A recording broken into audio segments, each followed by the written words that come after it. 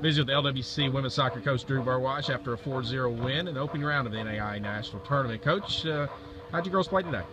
Thought we had another very good performance. I mean, all over the park, things were moving quickly. We were possessing the ball well. I think our spacing was good.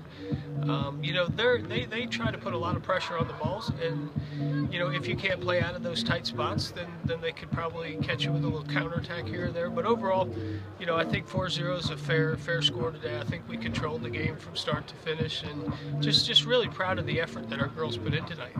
You played arguably the toughest schedule in NAI this year. All the top teams either came to Columbia or you went to them. Got to get you ready for this type of competition, doesn't it? No, that's exactly why we do it. Early on, we took some lumps, but I think we've learned some valuable lessons that, you know, we are gaining the benefits later in the season. You know, in order for that to happen, the girls have to stay committed. They have to continue to learn and make adjustments along the way, but they've done that, you know, and that's the enjoyable part for me is watching them go out there and perform at an extremely high level, and that's what they did tonight and for the last couple of weeks. You were solid possessing the ball, moving it around a lot. You mentioned that. Talk about your defense a little bit. Didn't give up a shot.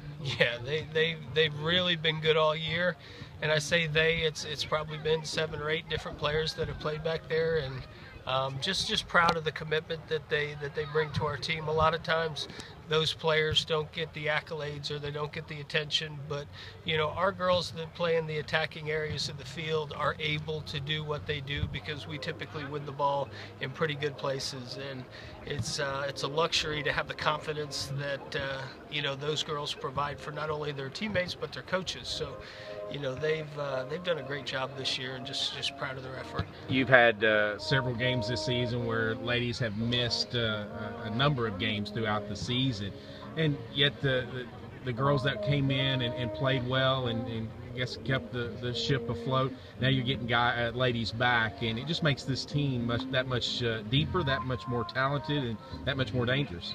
Yeah, I think the strength of our team is the depth that we have. I mean, we've gone, you know, every team that, you know, at this point of the year has injuries and have gone through some things like that. So it's not an excuse, but we haven't missed a beat. You know, we haven't. The next player has stepped up and performed at a very good level for us. So, you know, I'm proud of that. You know, the depth of our team is crucial this time of year. You start playing, you know, games back to back, and it's you know, it's tough. The last our tournament in Mid-South Conference tournament, a Thursday and a Friday, you know, that's a tough stretch for these girls that have, you know, played 16 or 18 games up until this point. So, you know, proud of you know, the girls that have stepped in and, you know, done the job, and we've continued to rotate players, and you know, I think that's another strength of our team. You can scout our team, but our team really doesn't look the same from game to game. Coach, you're on to the final site now again, and it's a good place. You've done well down there. No, Orange Beach, they do a fantastic job of hosting the tournament, and the facility is absolutely phenomenal.